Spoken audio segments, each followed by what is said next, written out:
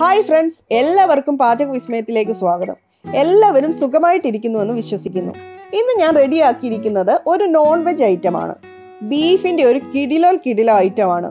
നമ്മുടെ കല്യാണ സദ്യക്കൊക്കെ വിളമ്പുന്ന ബീഫ് ഉലത്ത് അല്ലെങ്കിൽ ബീഫ് പെരളൻ എന്നൊക്കെ പറയുന്നതാണ്. എല്ലാവരും ഇത് തയ്യാറാക്കി നോക്കുക. നിങ്ങൾക്ക് എല്ലാവർക്കും ഇത് ഉറപ്പായിട്ടും ഇഷ്ടപ്പെടുന്നതായിരിക്കും. അപ്പം ഞാൻ അത് എങ്ങനെയാണ് തയ്യാറാക്കിയിരിക്കുന്നതെന്ന് നമുക്ക് നോക്കാം. ആദ്യം നമുക്ക് നമ്മുടെ ബീഫിനെ ഒന്ന് കുക്ക് ചെയ്തെടുക്കാം. ഞാൻ ഇവിടെ കുക്ക് ചെയ്യാൻ പോകുന്നത് കുക്കറിലാണ്. അതുകൊണ്ട് കുക്കറിലോട്ട് ഞാൻ ബീഫിനെ ഇട്ട് കൊടുക്കുകയാണ്. 1.5 കിലോ ബീഫാണ് എടുത്ത് വെച്ചിരിക്കുന്നത്. നന്നായിട്ട് കഴുകി വൃത്തിയാക്കി എടുത്ത് വെച്ചിരിക്കുന്ന 1.5 കിലോ ബീഫ്. അതിലേക്ക് 1/2 ടേബിൾ സ്പൂൺ മഞ്ഞൾപ്പൊടി, 1.5 ടേബിൾ സ്പൂൺ മുളക് പൊടി, അധികം എരിയില്ലാത്ത മുളക് പൊടിയാണ്, 1.5 ടേബിൾ സ്പൂൺ മല്ലിപ്പൊടി, പിന്നെ ചേർക്കുന്നത് ഇഞ്ചിയും വെളുത്തുള്ളിയും ചതച്ചതാണ്. അതും 1.5 ടേബിൾ സ്പൂൺ ഉണ്ട്. ചതച്ച് തന്നെ ചേർക്കുന്നതാണ് നല്ലത്. പിന്നെ ബീഫിന് ആവശ്യത്തിനുള്ള ഉപ്പും കൂടെ ചേർത്തിട്ട് നമുക്ക് നന്നായിട്ട് ഇതൊന്ന് മിക്സ് ചെയ്തെടുക്കാം. കൈകൊണ്ട് തന്നെ നമുക്ക് ഇതെല്ലാം കൂടെ മിക്സ് ചെയ്തെടുക്കുന്നതാണ് നല്ലത്. അതിനുശേഷം മറക്കാതെ നമ്മൾ തേങ്ങാക്കൊത്ത് ചേർക്കണം. തേങ്ങാക്കൊത്താണ് നമ്മുടെ ബീഫിൻ്റെ ഹൈലൈറ്റ്. തേങ്ങാക്കൊത്തൂടെ ചേർത്തിട്ട് നമുക്ക് ഒന്നുകൂടെ ഒന്ന് മിക്സ് ചെയ്തെടുക്കാം. ഒട്ടും ഇഷ്ടമില്ലാത്തവർ മാത്രം തേങ്ങാക്കൊത്ത് അവോയ്ഡ് ചെയ്താൽ മതി. കുറച്ച് വെള്ളം കൂടെ ഒഴിച്ച് കൊടുക്കുന്നുണ്ട്. ഒരു 2-3 ടേബിൾ സ്പൂൺ ഒഴിച്ചാൽ കൊടുത്താൽ മതി, അധികം വേണ്ട.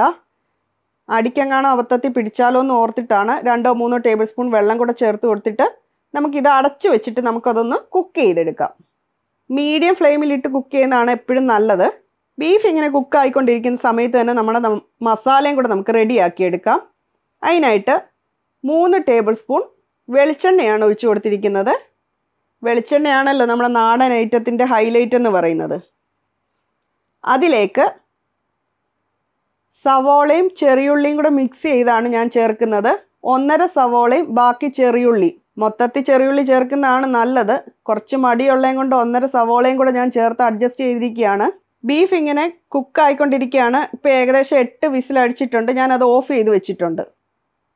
അതിലേക്ക് നമുക്ക് ഈ മസാലയിലേക്ക് ഉള്ളിയിലേക്ക് നമുക്ക് ആവശ്യത്തിനുള്ള ഉപ്പും കൂടെ ചേർത്ത് കൊടുക്കാം. ഓൾറെഡി ബീഫിനകത്ത് ഉപ്പിട്ടിട്ടുണ്ട്. അപ്പം ഈ മസാലയ്ക്ക് ആവശ്യത്തിനുള്ള കുറച്ച് ഉപ്പ് കൂടെ ചേർത്ത് കൊടുത്താൽ മതി. ഒന്ന് വഴറ്റിയെടുത്തതിന് ശേഷം അതിലേക്ക് കറിവേപ്പിലയും വറ്റൽമുളകും കൂടെ ചേർത്ത് കൊടുക്കുന്നുണ്ട്. കറിവേപ്പിലയൊക്കെയല്ലേ നമ്മുടെ നാടൻ ഐറ്റത്തിൻ്റെ ഫ്ലേവർ നൽകുന്നത്. അതിനുശേഷം ഇഞ്ചി വെളുത്തുള്ളി ചതച്ചത് 2 ടേബിൾ സ്പൂൺ ചേർത്ത് കൊടുക്കുന്നുണ്ട്. ചതച്ച് തന്നെ ചേർക്കുന്നതാണ് നല്ലത്. എന്നിട്ട് ഇതിൻ്റെ പച്ചമണം മാറുന്നിടം വരെ നമുക്കതൊന്ന് വഴറ്റിയെടുക്കാം. ഒത്തിരി ഒന്നും വഴറ്റി പോകേണ്ട ആവശ്യമില്ല. ഈ പരുവാകുമ്പോഴത്തേന് നമുക്ക് ഫ്ലെയിം ഓഫ് ചെയ്തിട്ട് പൊടികൾ ചേർക്കാം. 1/2 ടേബിൾ സ്പൂൺ മഞ്ഞൾപ്പൊടി, 1/2 ടേബിൾ സ്പൂൺ പെരിഞ്ജീരകം വറുത്ത് പൊടിച്ചത്, 1/2 table spoon garam masala, home മെയ്ഡാണ് ഇത്, 1/2 ടേബിൾ സ്പൂൺ പെപ്പർ പൗഡർ, കുരുമുളക് പൊടിയും കൂടെ ചേർത്തിട്ട് നമുക്ക് ഒന്നുകൂടെ ഈ പൊടികളെല്ലാം കൂടെ ഒന്നുകൂടെ ഒന്ന് നന്നായിട്ട് മിക്സ് ചെയ്തെടുക്കാം. പൊടികളുടെ പച്ചമണം മാറുന്നിടം വരെ ഒന്ന് ഇളക്കിയെടുത്തിട്ട് നമുക്ക് ബീഫും കൂടെ ഇതിലോട്ട് ചേർത്ത് കൊടുക്കണം. ഈ ഒരു പരുവത്തിലാണ് നമ്മുടെ ബീഫ് വേണ്ടത്. ഒത്തിരി കുക്കായി പോകരുത്. കുറച്ച് വെള്ളമുണ്ട്. നമുക്ക് ആ വെള്ളത്തോട് കൂടി തന്നെ ഈ ബീഫ് ഈ മസാലയിലേക്ക് ചേർത്ത് കൊടുക്കാം. അതിനുശേഷം നന്നായിട്ട് നമുക്കിതൊന്ന് മിക്സ് ചെയ്തെടുക്കാം. നന്നായിട്ട് മിക്സ് ചെയ്തിട്ട് നമുക്കിതൊന്ന് അടച്ച് വെച്ചിട്ട് ഒരു 5 മിനിറ്റ് ഒന്ന് കുക്ക് ചെയ്തെടുക്കാം. 5 മിനിറ്റ് മതിയേ. മസാലകളൊക്കെ നന്നായിട്ട് ഈ ബീഫിലോട്ട് ഒന്നുകൂടെ ഒന്ന് പിടിച്ച് കിട്ടാൻ വേണ്ടിയാണ്. ഇപ്പോൾ ഏകദേശം 5 മിനിറ്റ് കഴിഞ്ഞിട്ടുണ്ട്. ഞാനിത് ഓപ്പൺ ചെയ്ത് നല്ല മണം വരുന്നുണ്ട്. ഇപ്പം തന്നെ കഴിക്കാൻ പാകമാണ്. പക്ഷെ നമുക്കിത് ഡ്രൈ ആക്കി എടുക്കണം. അതാണ് നമ്മുടെ ഇന്നത്തെ ബീഫ്.